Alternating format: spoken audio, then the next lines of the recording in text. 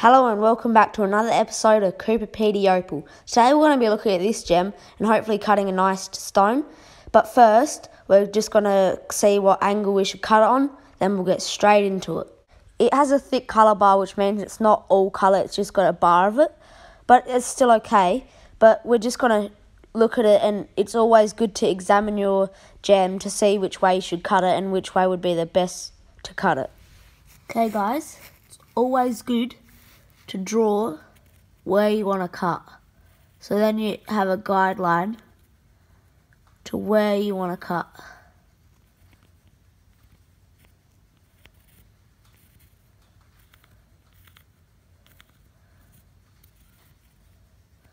We don't want to lose too much opal, so we're getting as big as we can.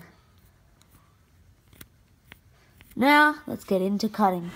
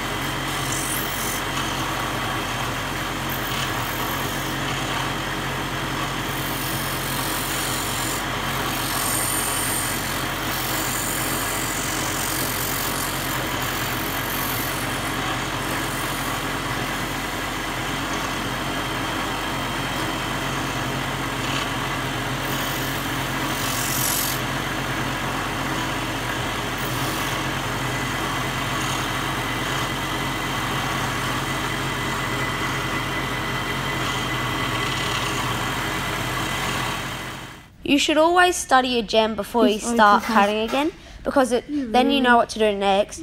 And a smaller gem with more desirable colour is better than a big gem with less colour, because then it's better to the eye and it's much better.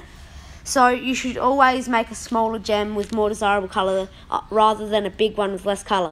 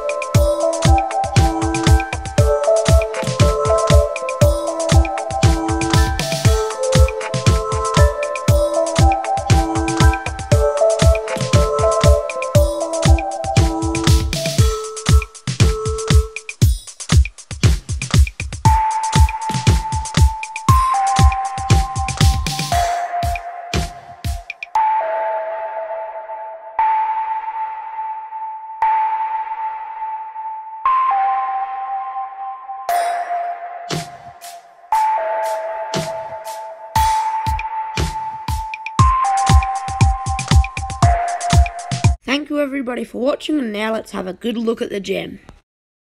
This is the gem we started with. Now you see it's really nice, but that was the process of opal polishing. Once you've finished with the polishing, it looks so much better. And now let's look at a different gem. This gem I also cut today. It has awesome colour reds, which is the most rarest, and it's got a pattern called rolling pattern. It's where the colour rolls across the stone, and that's what makes it really cool. I love this pattern, and this is a really good gem.